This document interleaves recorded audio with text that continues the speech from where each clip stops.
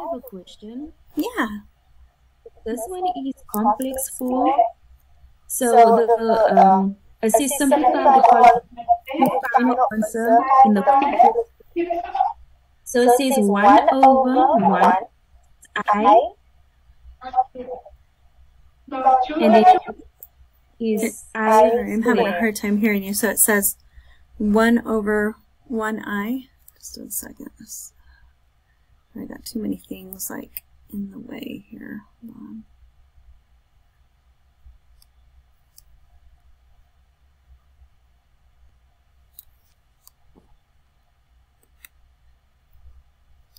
Okay, you guys can see the screen, right?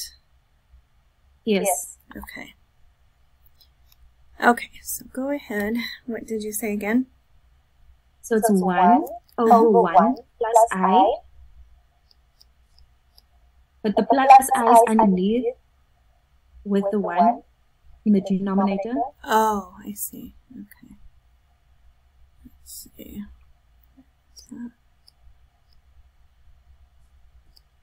So 1/1 plus I.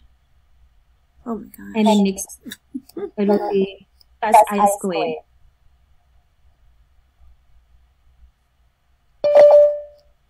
Plus I squared. Yeah, but on the other side, it's not part of the fraction. It's next to it. Okay, just a second. Gosh. Let me move this. Okay,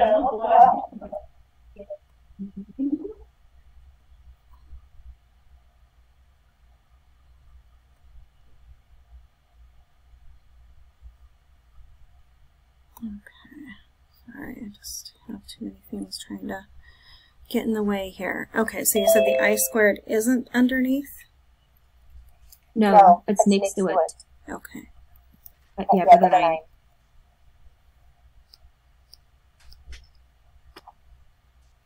Okay, and where are you getting this from? I'm just curious where this... So this one is from 2016 final exam. Okay. All right, and what is it asking you to do on this? So it's asking to simplify the following and write your final answer in the complex form, A plus BI. Okay. Well, I mean, I'll just tell you right now, there's not going to be anything like this on the exam, not even remotely close to it. I mean, the most that you would have to do is like if you had something like 4 plus I times like 3 minus 2I or something like that, and multiply those together. So if you know how to do something like that, and you know how, and just remember that when you get like I squared, that equals -1, and that the square root of -1 is I, right? So that's mostly like what you would have to do. Because on this one, like this is combining two different things together, and this was, you said this was 2017? Yes, 2016. Yeah, and so we've changed a lot of the stuff in Math 1010 since then, and so this is actually not one of the objectives anymore, so you won't find anything like that on there. Okay, thank you, Vicki. Yeah. All right. Any other questions you guys came across that you want some help with?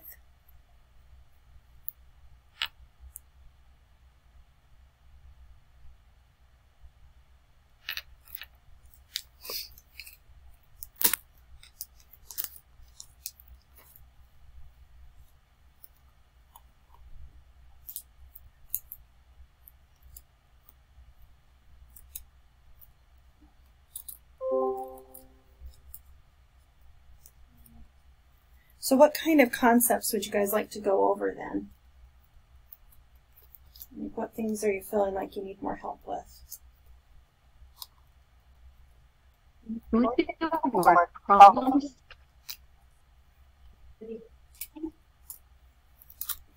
Say that one more time. We do word problems. Yeah, what kind of word problems would you like to try? I feel like the distance rate and time one, whichever one. Because I feel like there's like two different ways to do them. There definitely are different ways you can do. And so somebody asked about which one should we be practicing then. Like, so everything from like 2019 on, you know, should be good to look at. So there are some that I put in there that, yeah, that are more recent. Did you guys see those?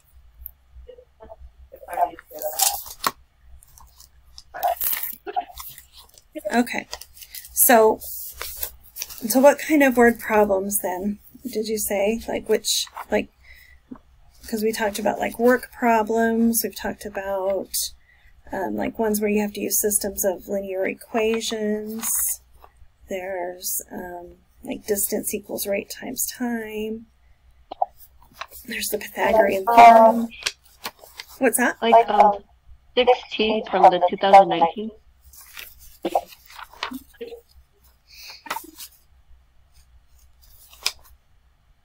And 23. Okay. You must have a different 2019 menu because From mine. the 2021. Okay. Do you want to just tell me what it says? I don't have that one right here by me, I don't think. Yeah, so it's number 16 from 2021, but it says a boat can travel 3 miles upstream against the current in the same amount of time. It takes travel 7 miles downstream with the current. If the speed of the current is 4 miles per hour, find the speed of the boat in still water. Be sure to include proper units. So just the speed of the boat? Is that what I asked for? Yeah, just the speed of the boat. Okay, so it says it can go 3 miles upstream against the current. In the same amount of time it takes to travel 7 miles downstream with the current. Okay. Okay, so if we set this up with our little table here, right, we have our distance equals rate times time, and we know we're going to have some things dealing with upstream and others with downstream, right? So we're going to have, those are where our two equations are going to come from, right? So we do know the distances on these, right? So, and this 4 miles an hour was the speed of the current, right? Is that what you said? Yes, the speed of the current. Okay. Per hour. Okay. All right. And if you want to mute yourself for a second, it sounds like there's stuff in the background. Oh, yeah, sorry. That's okay. All right. So let's look at this. So we'll have, so upstream, we know we can go 3 miles. Downstream, we can go 7 miles, right? And all we know is that that happens in the same amount of time, right? Now, remember that the rate, and this is where a lot of people make mistakes on it. Remember, rate is made up of the boat speed plus or minus the speed of the current. All right, so you have to have those two different parts there. And so, you know, sometimes people just try and put like 4 miles an hour in both of those rates, but that's not really helping you because that's just part of it. That's the current speed, right? That goes here. So we don't know the boat speed, right? So make sure you assign some variables of what you're trying to find, right? So I'm going to say B equals the boat speed. Because that's an important part of writing these problems, is making sure that you know what is counting for what, right? And then our rate on that would be our boat speed, and we're going upstream, so that's against the current, and so we're going to have minus, that's the minus part, right, of how fast our current is. So B minus 4. And then downstream, that current's pushing you faster. You're going 4 miles an hour faster than you normally could. So that would be B plus 4. Right. And now time is what we don't know, but we can write this, we can kind of rewrite this in a different way. So remember, our formula is distance equals rate times time, but it's telling us that the time is the same. So we want to solve this equation for time. So to get t by itself, we'll divide both sides by r. And so that tells us that time is found by taking the distance, dividing it by the rate. And we have those two things. So that's what we would put in here. So the distance is 3 over b minus 4. And then on the downstream one, the distance is 7. And the rate is b plus 4. And then again, we got to go back to the same amount of time. So that means that we need to set these two equal to each other to solve it. All right, so if I do that, I've got 3 over b minus 4 equals 7 over b plus 4. Okay. And then what can we do to solve this from here? So we're trying to find that boat speed. Anybody?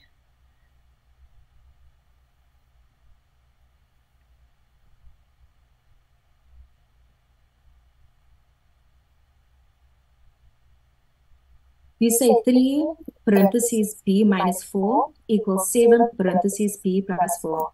Okay, yeah, we're going to be multiplying. I mean, the actual thing that we're doing here, right, is multiplying both sides by the LCD, and the LCD is b minus 4 times b plus 4. And so if I'm multiplying both sides by it, so over here, if I have b minus 4 times b plus 4, and that's all over 1, then I can see that these b minus 4s divide out, and that's where you're coming up with that 3 times b plus 4. All right. And then kind of the same thing over here, if we take and multiply that one by the LCD, the b minus 4 times b plus 4, then our b plus 4s this time divide out, and that leaves us with equals 7 times b minus 4. All right, so now let's go ahead and keep solving this. So here, let's distribute through. So we've got 3b plus 12 equals 7b minus 28. And then we need to get our whole numbers on one side and our variables on the other. So I'm going to choose to subtract my 3b this way and add my 28 over this way. So when I do that, all right, here I'm left with 4b. And when I do 12 plus 28, I get 40. And now I just need to divide by 4. So it tells me the boat speed is going to be 10, and make sure you put your label on it, miles per hour is the boat speed.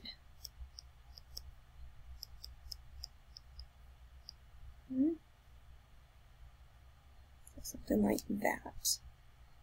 What questions do you guys have on that, or what can I clarify better for you?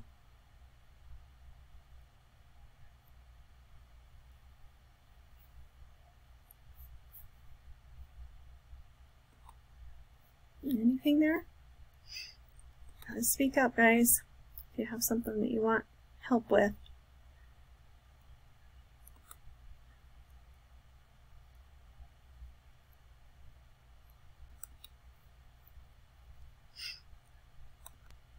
I think that's good. Is that making sense on how to set it up? And then Yeah.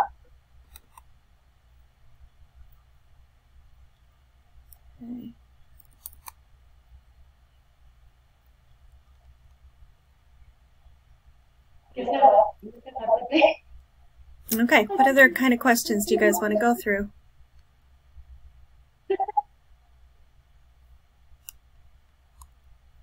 I've got another one. Okay. Great. So this one is 5 over 7 Okay, minus just a second. Let me get to a place where I can write it. Okay, so 5 minus 7. No, 5 over 7. Oh, 5 Sorry. over 7. Okay. Minus square root of x. And this is all under 5. That's all under 5. Okay. Minus square root of x. And what does it say? Rationalize it, or what were the instructions? Yes. The denominator of the following expression. Rationalize? Yeah? Sorry, you cut out Yes. on that first part. Okay. So what does it mean to rationalize? All right, well, it means that we need to get rid of the square roots in the denominator. So to do that, we need to multiply by the conjugate because we have a binomial here. All right, so we're going to multiply the top and bottom by the conjugate. And so that's the conjugate is 7 plus square root of x. So they're really similar to each other, right? If it's connected by a minus, the conjugate has a plus. If it's connected by a plus, the conjugate has a minus. Right? But whatever we do to the bottom, we also need to do to the top here. Okay? And then you're just going to, on the top, just distribute that 5 through. So 5 times 7 is 35. And then 5 times square root of x is 5 square root of x. And then on the bottom, right, when we FOIL these together, 7 times 7 is 49. 7 times square root of x is 7 square root of x. And then if we do the inside terms, that's negative 7 square root of x. And then square root of x, negative square root of x times positive square root of x is going to give us negative square root of x squared. Right, and now we just need to simplify things up here. All right, so I can see that these middle terms here are opposites of each other, so those zero out.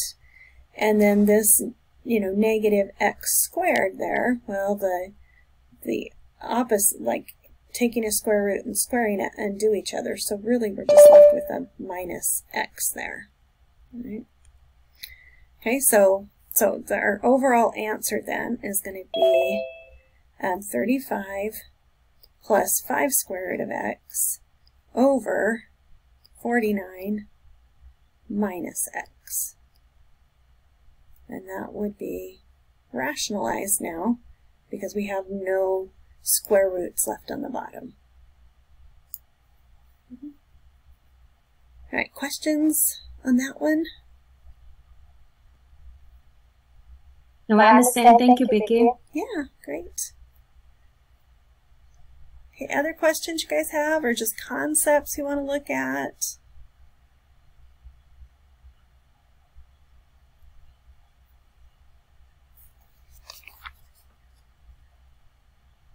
All right, I'm going to give you one here then. I mean, there's going to be,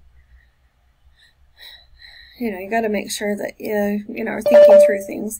Definitely, like, domain and range is something that you guys want to make sure that you're really familiar with, because when we're talking about functions, we usually talk about their domain a lot, right? So let's maybe just look at something like this. If I have a graph, gosh, it's always so hard to draw on here. Make straight lines, so you're going to have to pretend that that is straight. And then if I have something like this,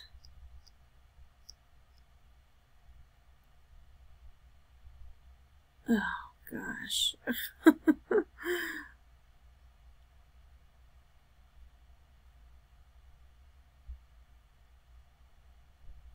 All right, pretend that's straight. I'm so sorry. All right, and then it's hitting here, here, and here, right? Just to make sure we're clear on that. Right? And so if it asks for the domain of this, what would that be in interval notation?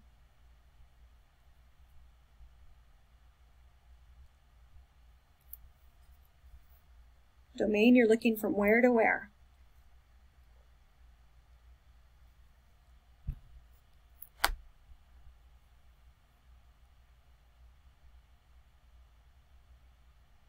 Anyone? Nobody remembers what domain is? It's the x-axis. Yeah, it's the x values, right? So in this one, since these have arrows that are there, that means that those would be going on forever. So this would be negative infinity to infinity, right? But if they had something where there wasn't, darn it, I wish I wouldn't have erased the whole thing.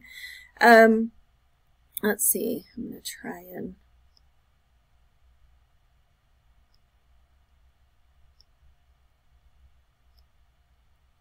so if I have something like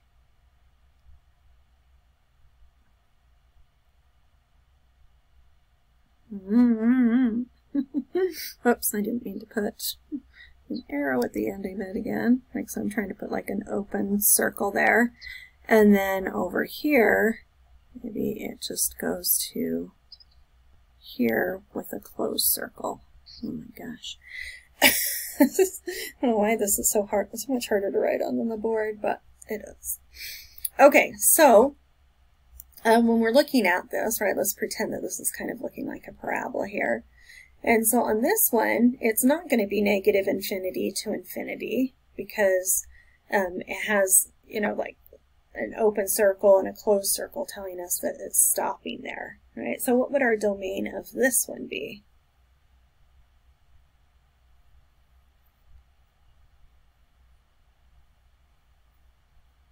Is it bracket -2? Mm-hmm. And then just 2 open? So it looks like I was trying to make it look like it was to there. Also 3 parentheses? Yeah, because it's going through 2 at the x-axis, but that's going to be 3. And then you're right, a parenthesis because it's an open, right? Circle there. And you always have to go from small to big when you're looking at that. Okay, so what would the range be on this then?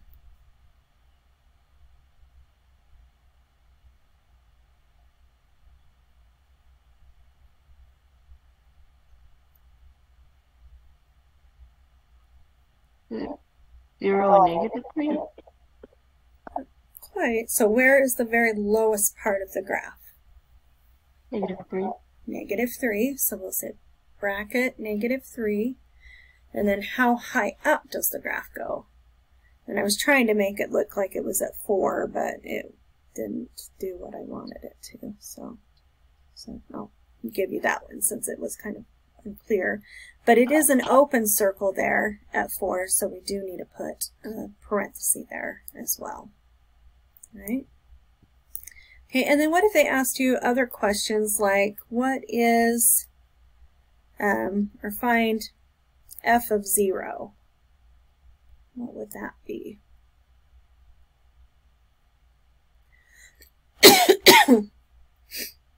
So this is saying, remember, when x is 0, what is y?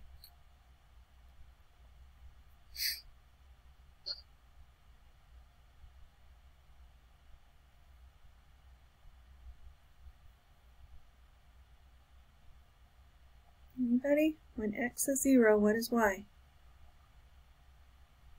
The -3. Yeah, it's -3, right? Because we're looking here on the graph. This is where x is 0. And so we see where is that hitting our graph, and it's right here at -3. Okay, and then another thing that could be asked is something like, you know, if f of x equals, let's see, this one might be a little bit harder to do, but let's try and do, let's see, if f of x equals, well, I guess let's just do -2. No, that's going to be hard to see. Let's do, oh my gosh, if f of x is,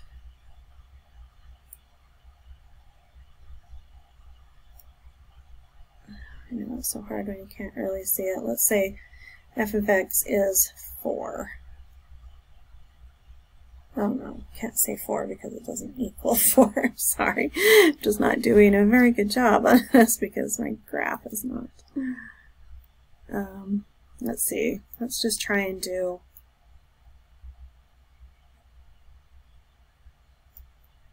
We'll just say 2, I guess. So on this one, and on the graphs, they'll be a lot better. But this one's saying when y is 2, what is x?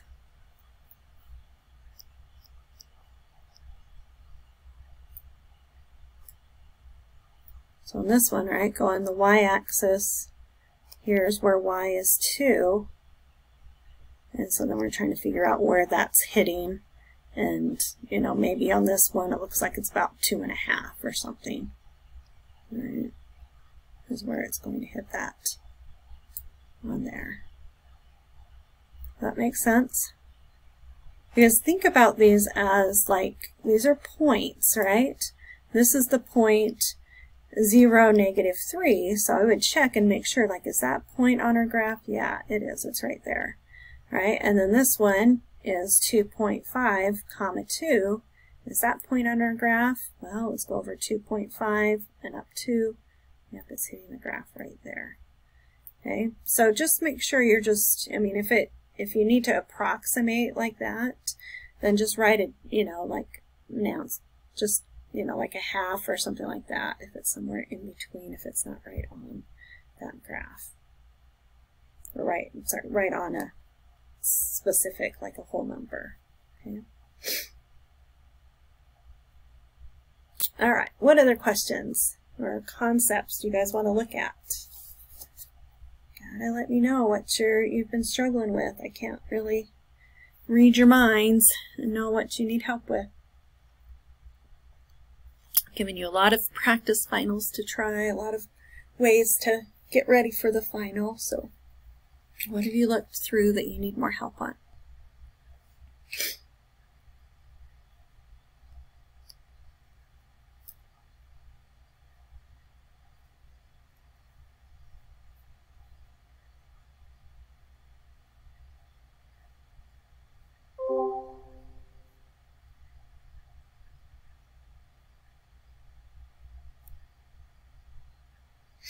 How are you guys feeling about like solving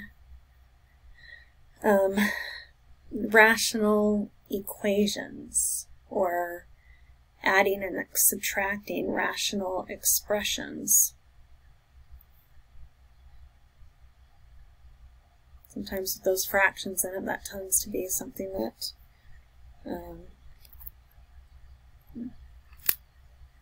people maybe have a harder time with, but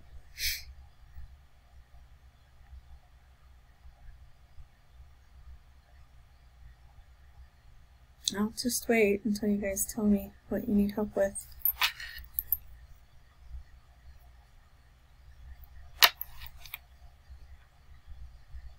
Can we go over one of the quadratic word problems? Yeah, you bet. So let's see. I have one on here, I think.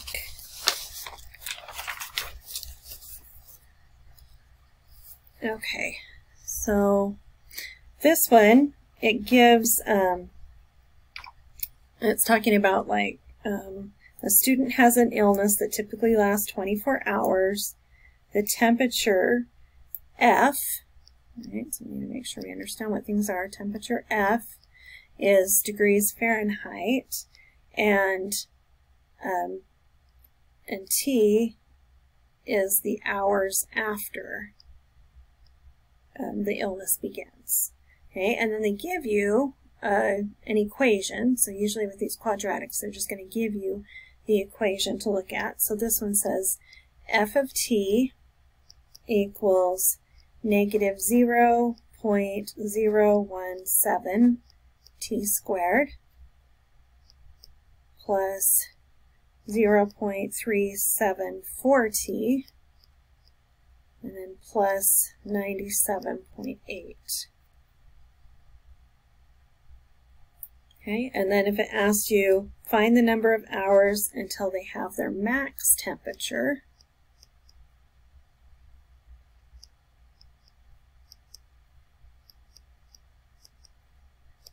Right? And then also, what is the max temperature? So this is the hours to the max temperature, and then this one is just the maximum temperature.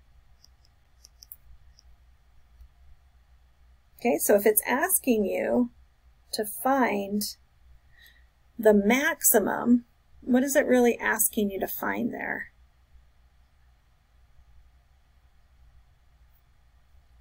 The hottest temp that I will get to. Yeah, and so like if we were looking at it graphically, like think about what does this kind of look like, right? Our leading coefficient is negative, so that tells us what?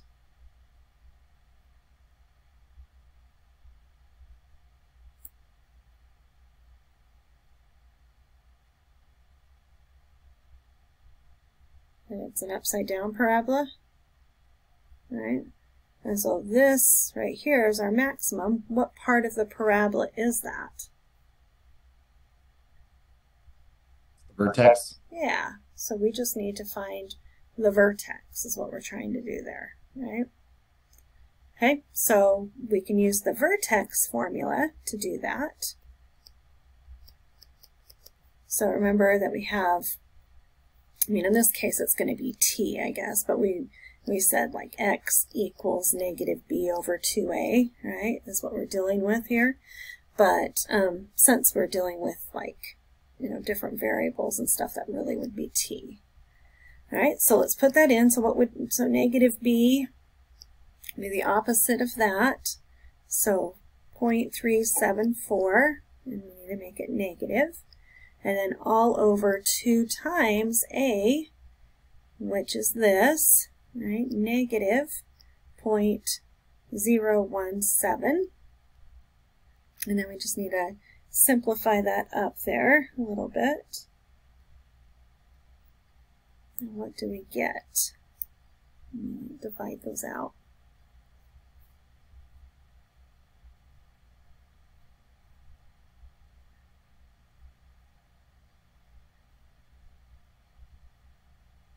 $11?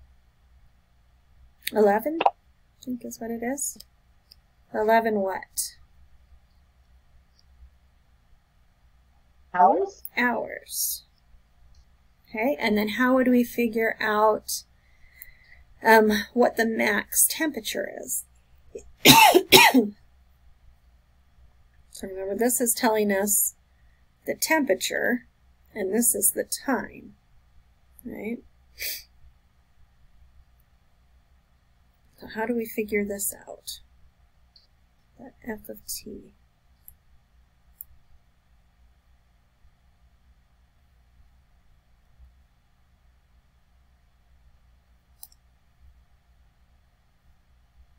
Is this when you would use the full formula? No. So we're trying to, remember, we found part of the vertex. Now we're trying to find the other part of the vertex, right? So we know it's 11 comma something, right? But we're trying to figure out what that something is. How do we figure that out?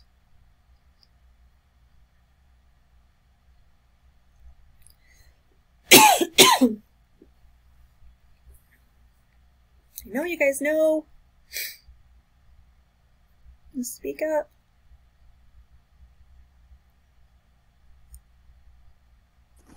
You would plug the 11 back into the equation. Yeah. So we need to put this in here as well as in here. All right. So when I do that, I get f of t, that's what we're trying to find. This is going to tell us the temperature, equals negative 0.1 or 0.017 times 11 squared plus that times 11 and then plus 97.8, right? And as long as like you write that whole thing out on your, on your paper so I can see what you intended to do, if you put that all in your calculator and just come up with that net, that answer, that's great. And I think on here it's like it's round to the nearest tenth is what it wants you to round to on it. So what do you come up with when you do that? 99.9. Yeah. 99.9 what? Degrees Fahrenheit. Yeah. Okay, so make sure you remember your labels on all of those things too. Okay. Now, if it was something like where it asks, you know, when would it, like if it was a ball that was up in the air, when would it reach the ground? Then you'd have to, you know, set it equal to 0. They wouldn't give you something this ugly to use, though on it would be something more that you'd be able to factor or something like that. So remember that you do need to know the quadratic formula. There's, you know, there could be some questions on here where you need to use the quadratic formula. And you definitely need to know how to do completing a square, because there's going to be a circle problem. I'll just tell you that. All right, and so you've got to do completing a square with that one. Okay.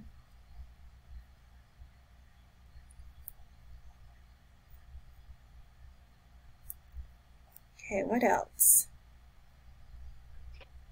Is number 24 on the 2019 the same as the one we did previously? Let's see.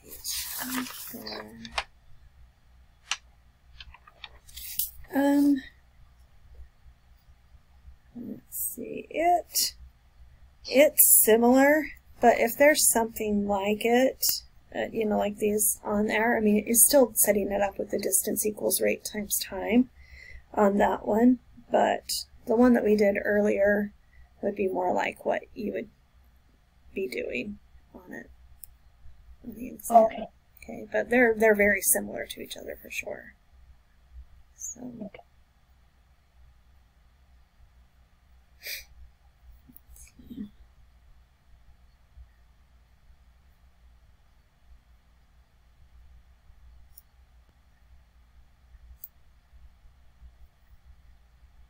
Okay, what else would you like to look at?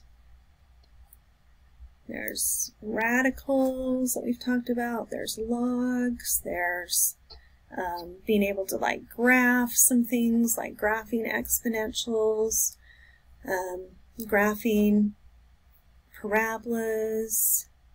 Oh no, there's a lot of different things that we've talked about.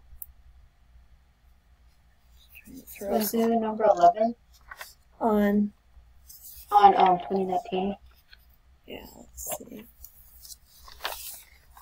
Yeah, let's do that one. It's the one with the exponents? Yeah. Okay, so this one says, in parentheses, -3 y to the -4th over 4 x to the 8th times x to the 4th over y to the -7. And the directions are just to simplify, right, on this. And remember, part of simplifying means that we can't have negative exponents left in our answer, right? Our coefficients can be negative, but our exponents can't be negative. Right? Oh, whoops, I think this had a 3 on the outside of this one. Sorry.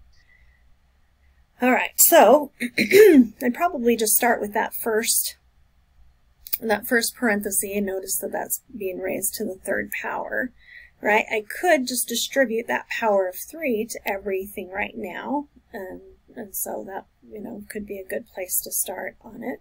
If it was a negative exponent, then I usually like to flip it first, just so I'm not distributing a negative through, but that's totally up to you.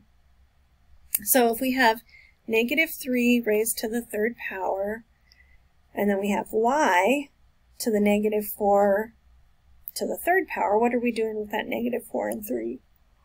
Oh, I'm so sorry.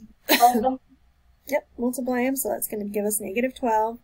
And then on the bottom, we've got 4 to the 3rd power, and then x to the 8 times 3 power, so it's to the 24th.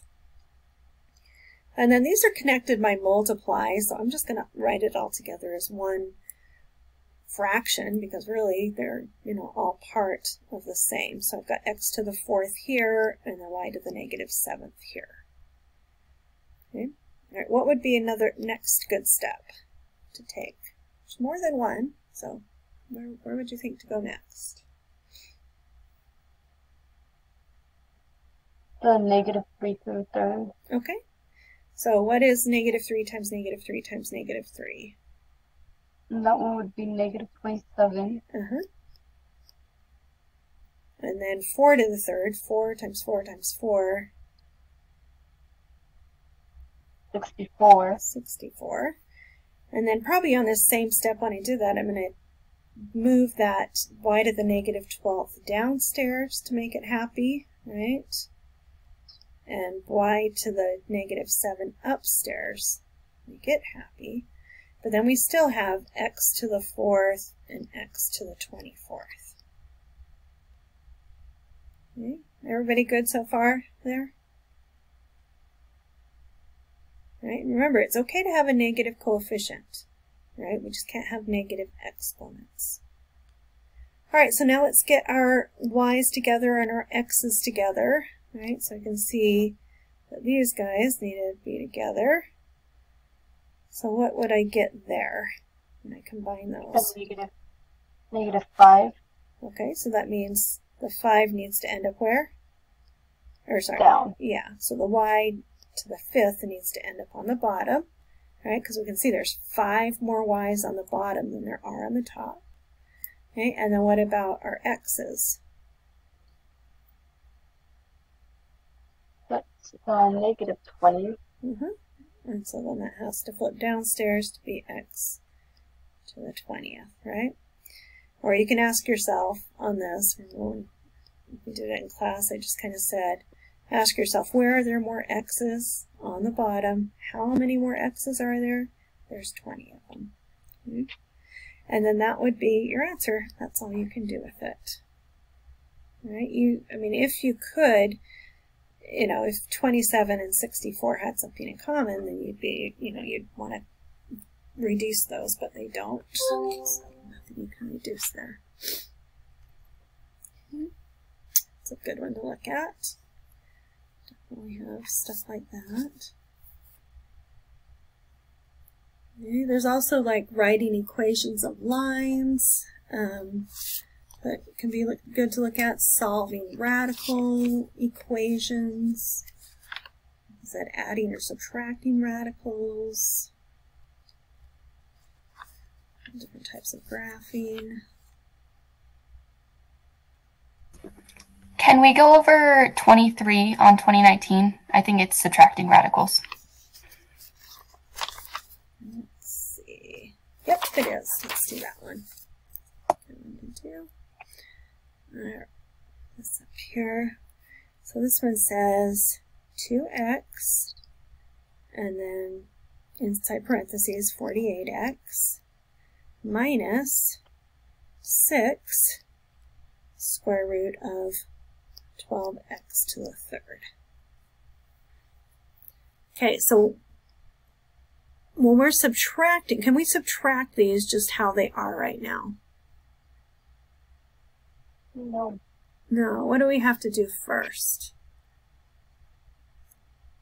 Take the same base. Yeah, we got to get that same stuff inside, right? That's called the radicand. And so we need to break these down to see what we can take out. All right, so this is, you want to simplify first here. All right, so take the 48, do the prime factorization. So 6 times 8, so 2 times 3, and then 2 times 2 times 2. And then with 12, all right, that's 4 times 3, and then 4 breaks down to 2 times 2. Okay, and so here we can see, all right, I've got a pair of 2's that I can take out, and I've got another pair of 2's that I can take out. And when they come out, they want to be multiplied by what's out there already. All right, so I'm going to write it down like this just to make sure everybody's seeing. So we're doing 2 times 2 times 2, because those are the 2 2's that we could take out here. All right, and there was already a 2 out there. And then we have the x, and then what's left inside that square root? 3x. Yeah, all right, there's that 3 that was left over, and then there was an x still in there. So 3x. All right, and then minus 6 times what? What gets to come out? The 2. Just a 2.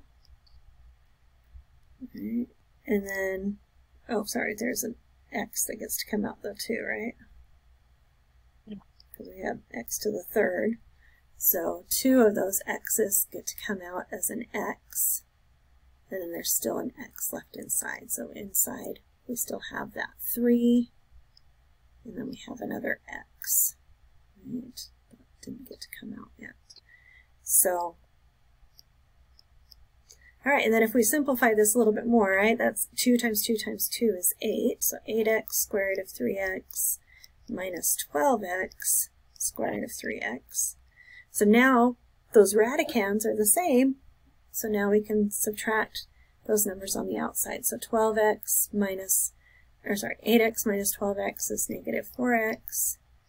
And then there's that square root of 3x needs to stay inside there. And so that would be your answer. That looks like a really good test question for sure. Thank you. Yeah, thanks for asking.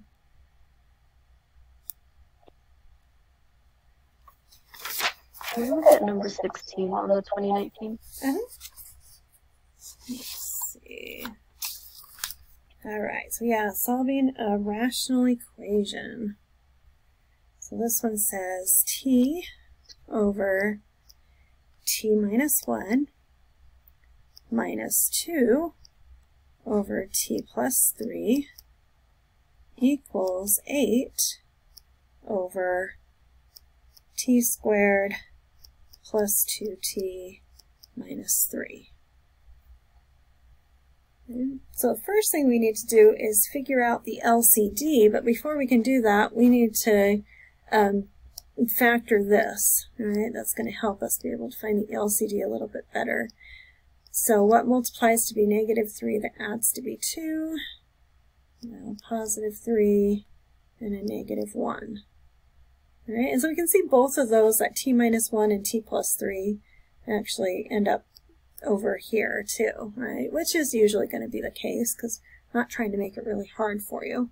Right, that just makes it a little bit easier. So that means my LCD is t plus 3 times t minus 1.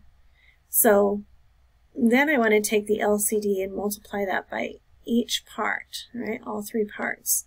So t plus 3 times t minus 1, and then same thing here. And then same thing on this one.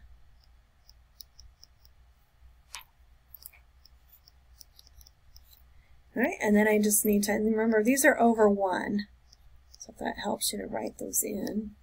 All right, and then I'm trying to kill off the denominator. It's going to be too hard to solve this equation with our variables in the bottom. And so by doing this, it's going to make it easier for us to solve it. All right, so we can see that t minus 1 divides out with that one, and then that's just going to leave me with t times t plus 3, and nothing in the denominator, right? There's only a 1 there now, so we don't need to write that in. And then on the next one, t plus 3's divide out, and then leaving negative 2 times t plus 1, or t minus 1. And be really careful. Sometimes with the subtract, people forget to distribute that negative 2 through that we're going to do on that next step. So just make sure you remove that negative there. And then on this one, both of those terms end up dividing out. So there's nothing to multiply by the 8, so it's just equals 8. Right? And so then, like I said, from here we can distribute this through and see what happens. So I get t squared plus 3t, and then minus 2t plus 2, just distributing that through, equals 8. Okay, now I see I have a t squared, and so in order to solve, right, the instructions on this are to solve for t, and there's a t squared, I need to get everything over to one side, like set it equal to 0, so that I can either factor it or use the quadratic formula to find out what t is. All right, so I'm going to subtract this 8 over here, and so that's going to end up with t squared, put those two together, plus t, and then minus 6 equals 0. And then oftentimes this will factor, so you don't have to use the quadratic formula. All right, so what times what is negative 6 that adds to be 1?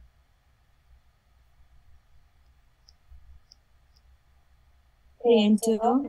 Okay, so, and then 2 needs to be negative, right? And 3 positive, so that we add them and they'll get to be positive 1. And when we multiply them, we get negative 6 there. Okay, so then we need to set each of these equal to 0 and solve them. Oops, no. All right, you got the idea. We sometimes just skip that step, so sorry. So t equals negative 3 and t equals 2 are our solutions, but remember, you've got to check your answers, right? And by that I mean, will either of those make the bottom 0 in our original one?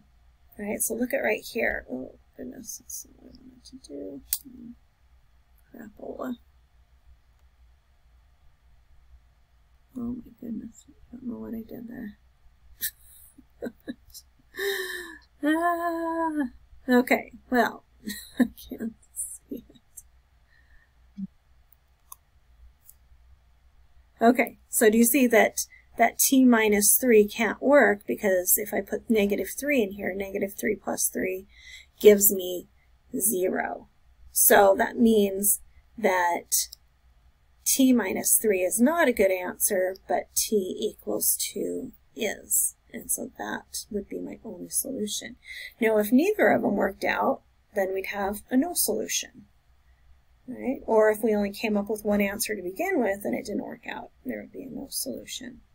So make sure you check your answers. And remember, I told you in class to check specifically when you have the rationals, right? When you're dealing with fractions, right? Because we can't have the bottom be 0. And you also need to check your square roots when you're solving square roots. Because we can't have a negative inside the square root. We can't divide by 0. So those are the two things that we're looking for. So make sure you check your answers on those two things. Okay, because there could be something that comes up like this, where there's an extraneous solution. Okay.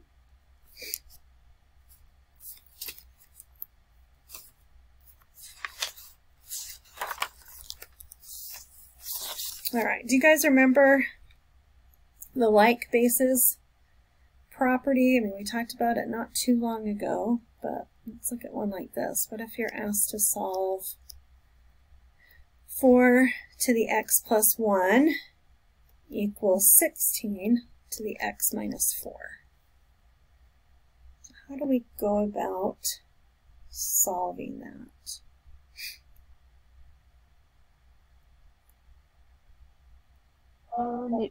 16 and 4 the same. Yeah, right, we gotta get those bases the same. So I know that 4 squared is 16, right? So I could leave this as 4 to the x plus 1 equals 4 squared, but then I still have that x minus 4 at the top, right? And so I'm really going to be distributing that 2 through. But now that I can see my bases are the same, now I can set those exponents equal to each other, right? So I'm going to put that equal to that. So x plus 1 equals, and if I distribute that through, 2x minus 8. And then let's get our x's on one side and our whole numbers on the other side. And when I do that, I end up with x equals positive 9. And then remember, on any question that says solve, you can always check your answers. So make sure you get through all of the questions first, right? And then I would go back and just any question that says solve, try and put it into your calculator and see if you get, right, the same answer or the same number on both sides of the equation when you put it in. Because if you don't, then that means either you did something wrong with your arithmetic, or it's an extraneous solution. If we have something like, you know, rational equations or square root equations.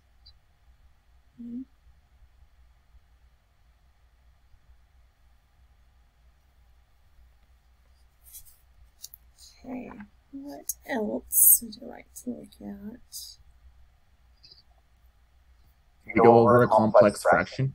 Yeah. Let's see if I have one in here, or do you have one? Oh, here's one. Let's try this one. So what if we have 2 over x squared plus 3 over y, all divided by 3 over x minus 2 over y squared. Okay. So we want to try and find an LCD of both the denominators on the top and the denominators on the bottom. All right, so what would our LCD be? So we're looking at all 4 of those, the x squared, the y, the x, and the y squared.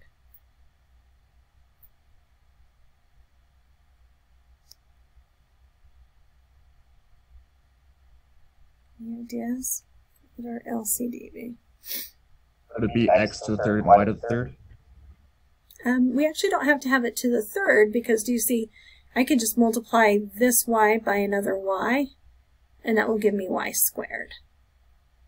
So our LCD is really going to be x squared, y squared. Okay, so let's look at that and see. Right, so we want it to look like that, right? So I'm going to just kind of put it here. So if I want this to be x squared, y squared, then I need to have, I need to look at this and say, okay, what do I need to multiply this by to get it to look to that? Well, I need to multiply it by a y squared, and so then I need to multiply this by a y squared. Okay. And so then I get 2y squared on the top there. And then on this one, what do I need to multiply this by so it looks like x squared, y squared? Well, I need to multiply it by another y and by an x squared. Right? So that gives me plus 3y x squared. Whenever I do to the bottom, I also need to do to the top. Okay, and now I can do the same thing down here, right? Trying to make this into x squared, y squared on each of these. So this one I need to multiply by another x, and also it's missing the y squared. So I'm going to do that on the top also. I've got 3x y squared minus, and then this guy is missing just an x squared. So minus 2x squared. Okay, so let me make sure everybody's with me to that point, because I know that's kind of, this is usually where it's, probably the most confusing, I guess.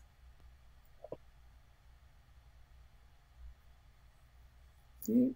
So now we'd want to take our bottom fraction, the one on the bottom, and flip it. All right, so we're going to keep that first one the same here. So let me write it out like this. So I'm going to have 2y squared plus 3yx squared all over x squared, y squared. All right, and this is connected by division right now. But if we flip the bottom, all right, that's doing the reciprocal of it, then we can change this to multiplication. So we get x squared, y squared over 3xy squared minus 2x squared. And then I want to see what I can reduce here. Well, so all of this would have to be one, like all of that would have to look exactly on the same on the bottom to be able to use it. But you could also like factor out a greatest common factor there too, and that might be something that you want to look at. But right off the bat, like you should notice that this x squared, y squared divides out with that x squared y squared. So those denominators, we made them the same when we first started, so they should cancel out automatically when I flip and multiply. All right, so here I can see, all right, yeah, I could take out a y here, and that would leave me with 2y plus 3x squared. And then here I could take out an x, which would leave me 3y squared minus 2x. But that doesn't really help me because I still don't have any common factors. And so I can just leave my answer like that. And it doesn't matter to me if you left it like this over this, right? Not factored, or if you factor them. You know, so if you have it in either way, you'll get full points on it. So.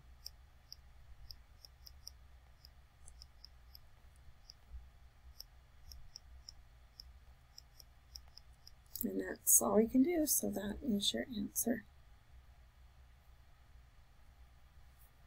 All right, was that helpful? That one? Yeah, thank you. Yeah, you're welcome.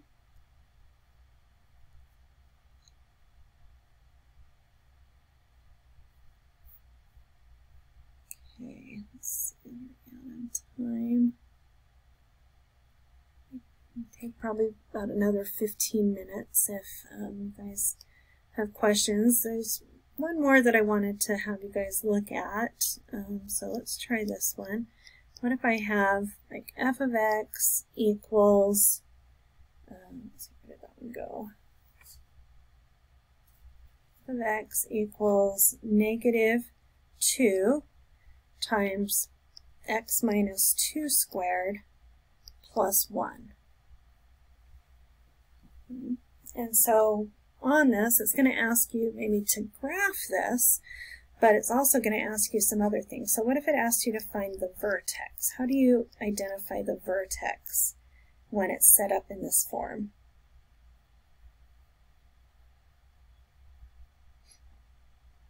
What would a vertex be? Isn't it negative 2 and 1? Close. Remember, insiders or liars? That would be positive 2 and negative 1. Positive 2 and positive 1. So remember, just the stuff that's inside parentheses, right, you're changing, but the other one isn't. That's what I say. So insiders or liars just means anything that's inside some grouping symbols, you always do the opposite of, but the other one you leave the same. Just remember that, so be careful with that. Okay, so that's our vertex. And then what if it asks you to find the y-intercept? What would our y-intercept be on this? 0 and 1? Not 0 and 1. So I think you're looking here. If we had it in the form of like 3x squared plus 4x plus 7, right? When it's in this form, then that is the y-intercept. But this is not the y-intercept, because we don't have it in that form, right? But you're right in saying, like, our y-intercept always, our x is 0, and then we need to figure out what the y is. So I'm going to put 0 in place of my x and figure out what my y is, right? So if I have y equals negative 2 times 0 minus 2 squared plus 1, and then 0 minus 2 is negative 2, so I've got negative 2 times negative 2 squared plus 1. Well, remember, we've got to do our exponents first, so negative 2 all squared is positive 4, so I've got 2 times 4 plus 1. I've got negative 8 plus 1, whoops, which is negative 7. So y-intercept would be 0, negative 7. And in the instructions, it will say to write those as ordered pairs, so make sure you do so. Right? If it's asking you to find a y-intercept, an x-intercept, or a vertex, make sure you always write those as ordered pairs. Okay? And then if we used those things to make the graph, right, I'll try and do it over here a little bit. Right, so I know my y-intercept is 0, negative 7, so I'm going to go down 1, 2, 3, 4, 5, 6, 7.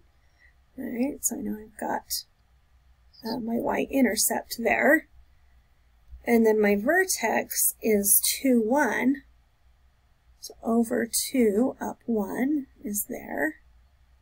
All right, and remember, that's my vertex, so that's my turnaround point. All right, so I know that I'm having, and notice again, it was a negative, right, here. So that's telling me it's an upside down parabola. So I can see kind of the part of it being formed here by going down like that, right? And then I can see that this is 2 places away from where my vertex is, so I need to go 2 more places over this way, and then I could put another point there. And so, oh, that's not quite where it should be. Okay, so kind of like that. Right, and if there, if you wanted to do another point, if you're like, oh, I'm not sure quite how to do that, just plug, if you're like, okay, I want to figure out when x is 4, what is y? And then you could just plug it in the same way we did with 0 there, and just find one other point on there to make it a little bit easier to see that it's a parabola shape.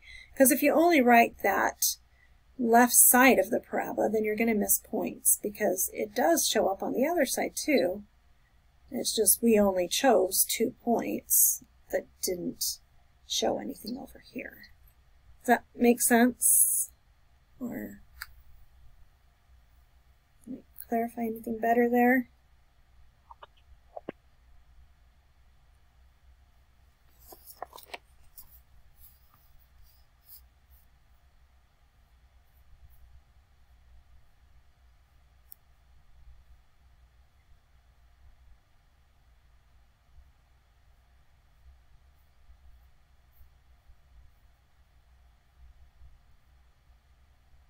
Let's just do one question. I told you domain and range is really important, right? And domain especially, because that's telling us which x values we can pick. So if I had something like this function, f of x equals square root of 3x minus 4, and it asks me to find the domain, and I also have another one that is something like 4 over x minus 3, or something like that. Okay, so any ideas about how we find the domain on those?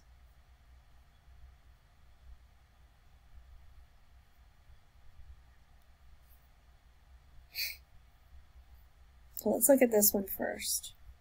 And maybe I'll even throw something else in here, like what if we had this? Right. Okay, so with this one, what kind of numbers can we not have in our square root?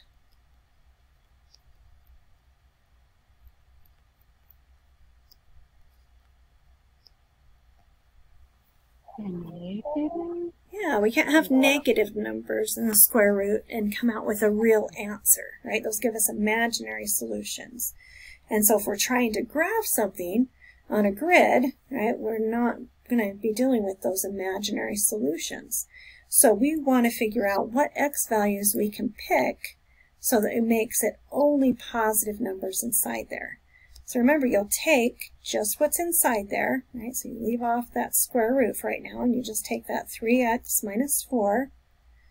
And how do I say mathematically, like all of the positive numbers, or 0?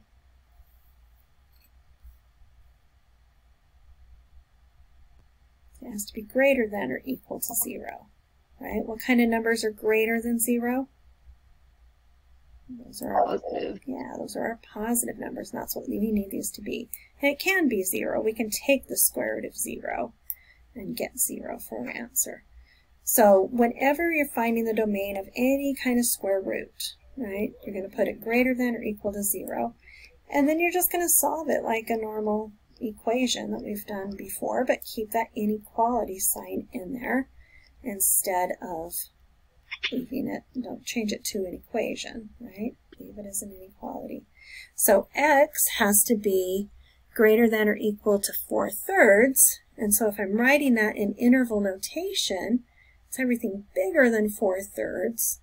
So saying 4/3 and bigger would be 4/3 to infinity. Right, so if I pick any number bigger than that, I'll get just positive numbers inside there. If I pick something smaller than that, like if I pick 0, right, which is not in the domain, if I put 0 in here, 3 times 0 is 0, minus 4 is -4. -4 is not greater than 0, right? And so that wouldn't work out. Any numbers that are smaller than 4/3 won't work out. Okay, but that would be your answer. Okay, so what about this one? What are we looking at here to figure out what our domain is?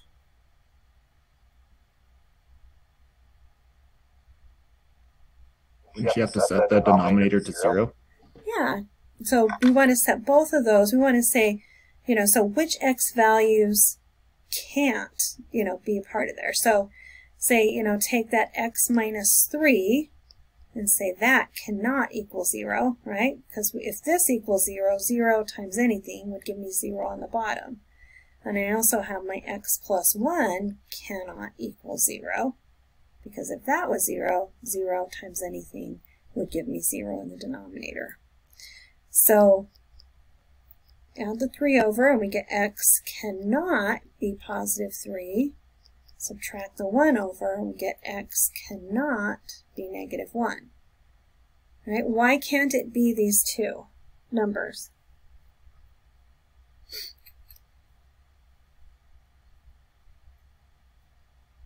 Because if you plug those numbers in, it would equal 0. Yeah. Can x be 0? Sure. Can x be 10? Yeah. Can x be 2? Yeah. You know, just not 3 and negative 1. Those are the only two numbers that are going to make it 0. Okay. So to write it in interval notation, right, these are our excluded values, but to write it in interval notation, remember, if we think of a number line here, we're saying x cannot be negative 1 and it can't be positive 3. So it's kind of like we have a hole in our graph here. We can't have it here or here, but it could be any number that is big or smaller than negative 1, in between these guys, or bigger than 3. All right, so again, when we write our domain out, we're going to look at it from left to right. So if I'm looking to the left, well, it can be all numbers out to negative infinity, up to negative 1, but not including negative 1. So I'm going to put a parenthesis there, because that would, remember, that negative 1's going to make it 0. Okay, but we've got more, so we put a union and say, oh, it can also be the stuff between negative 1 and 3. And there's more. It can also be the stuff 3 or bigger. Right? It just can't be these two things, those two values. Every other value is good. Okay? Okay, so we do have to write it with the union and all that. If it asks you to write it in interval notation, yes. If it asks for the excluded values, then you write it like this. Okay. And this is interval notation. Okay.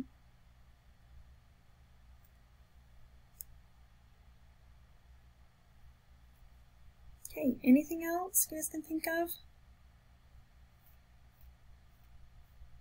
Remember, there's 22 questions on the final, so that's really not a lot of questions. It's meant for you to be able to get done with in an hour and a half, but you have 2 hours to take the final exam, and so that still should hopefully give you some time, even if you're a slower test taker, to still go back and maybe check some of your answers. Right? So remember, don't get stuck on one problem in particular.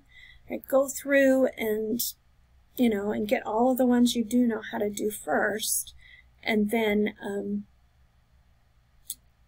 you know, and then figure them out from there. Like, just don't get too stuck. I see sometimes students get stuck on a question, you know, for 10 or more minutes, and they're not really making any progress, but they're like, oh, I don't want to stop because I want to try and figure this out. But just stop, because it's actually better for your brain to stop, go on to do some other questions, and then come back to it later. Because your brain is still like in the background kind of thinking about that question, and as you're working on other questions that might be trying to relate it to it, oh yeah, okay, I think I remember what I need to do there, because this problem kind of gave me a hint of what I needed to do. So that's why I said, just, you know, if you feel like you're spinning your wheels and you're not making any progress, then just, you know, just skip it for now and come back to it. So you can make sure you get all the problems, right? Let's see. There's one more type that I wanted to look at. Remember, someone might get on here.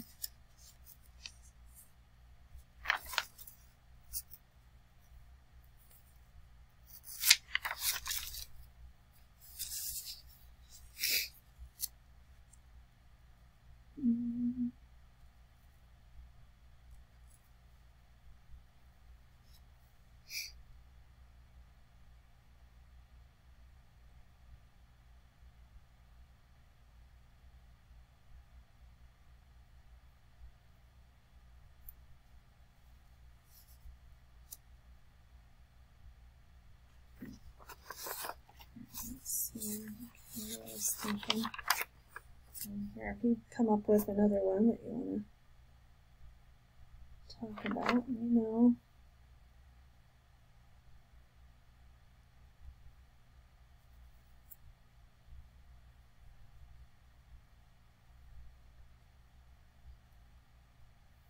Okay, I think this would be one. Okay, so what if they tell you something like this? F of x equals 4x to the third plus 9x squared. Let's see. What I want to do.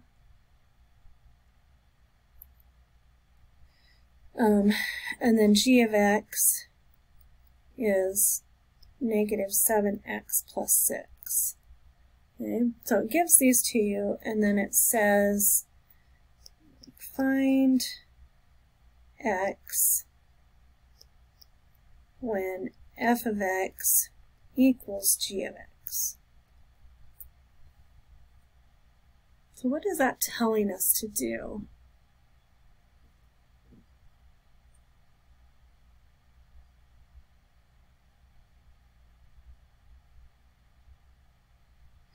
What does that mean? F of x equals g of x. What does it want me to do? That's kind of telling me how I'm supposed to set up the problem. When you plug f of x into g of x? Not into it, but we put them equal to each other, right? If it said f of g of x, that would look like this if it wanted you to put it inside it, right? But on this one, it's just saying just put them equal to each other. So I'm going to replace that f of x with the 4x to the third plus 9x squared. Oh, I think I messed these up though. This should be positive 7. That should be negative 6. Sorry.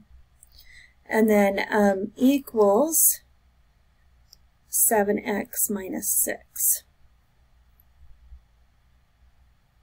Okay. And then what can we do from here? How would we go about solving that? Because that's what it wants us to do. If it's saying find x, all right, it's telling us to solve this. How do I solve for x on something like this?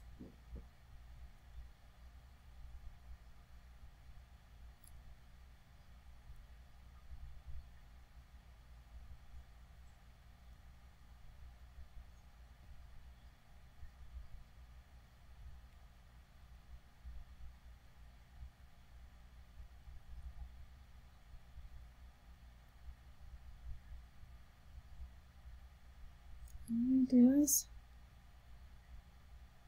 a little bit. Move everything to the other side and made it equal to 0. Yeah, so you'd always want to subtract those over. Get them on one side. So we're putting them over here, right? And so that's going to have 4x to the third plus 9x squared minus 7x plus 6 equals 0. And then on this, I don't know that I wrote down one that was as good as what I wanted there, but let's see. Yeah, this isn't going to work out the way I wanted it to. But if it was a 4-term polynomial, then I want to split it here and do factor by grouping, right? And they would make it so that it would come out nice, but you would, continue to do that. But it was more this part up here that I was more worried about, right? So if it tells you, figure out what x is when you have these equal to each other, just set them equal to each other, subtract it over, 0 on one side, and then factor it to solve it. Okay. So yeah, I didn't choose, I should have chose my numbers differently, but so those would be able to work out better. I was thinking it would, but it doesn't. Does that kind of make sense to what I'm saying?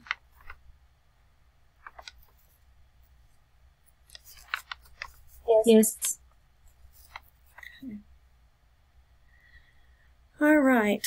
Well, I'm going to stop there then. I was going to stop at 1:30-ish, So if you, have any other questions that come up between, like sometime tonight if you're looking at things, let me know. I will be in the room tomorrow. I'll get there at 8:30. I don't think there's a class before us taking an exam, so it shouldn't be an issue. So we're just going to get there early. So if anybody wants to kind of get there early, just settle in a little bit, maybe look over some formulas that you need to make sure you have memorized. I wouldn't try and do a lot of studying in the morning because your brain will get too tired. And then by the time you do your final, it might just be like mathed out, right? So try not to do too much studying, in the morning before the exam, but maybe just look over formulas and just quiz yourself on them to see if you have those memorized. Okay? Okay, thank you, Becky. Yeah, you're welcome. Thank you. Okay, we'll see you guys tomorrow. You're going to do awesome. Okay, make sure you get those extra credit practiced exams done if you haven't done so already. Somebody was saying that the second one was locked. Yeah.